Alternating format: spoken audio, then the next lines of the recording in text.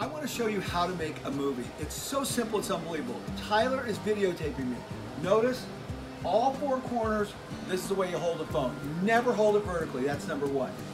All you have to do is get anybody to shoot a video and you can make a 60-second video very quickly. So what I want to do is show you our flush mount drill bit system. Notice how Tyler moved in very slowly for the detail work? That's all you do. Now come back out, Tyler.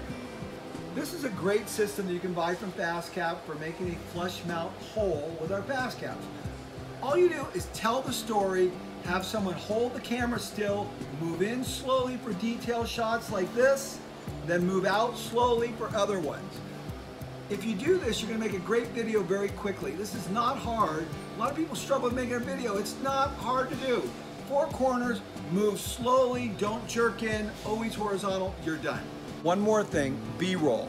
If I want to show someone something and I'm talking about it, but I don't want to interrupt the zooming in and out, I just say, this is our flush mount drill bit system, Tyler's not zooming in, and then I shoot a separate shot of this close in, and then I lay it over the top of the main clip. It's called B-roll, and you can do it in iMovie. It's a very cool feature.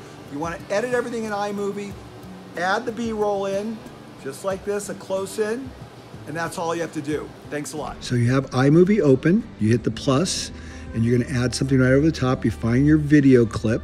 Once you find your video clip, you then click on the video clip, turn it yellow, and there's three dots. You hit the three dots and the cutaway feature, see cutaway will show up. You drop it over the top, play it back, and it's that simple.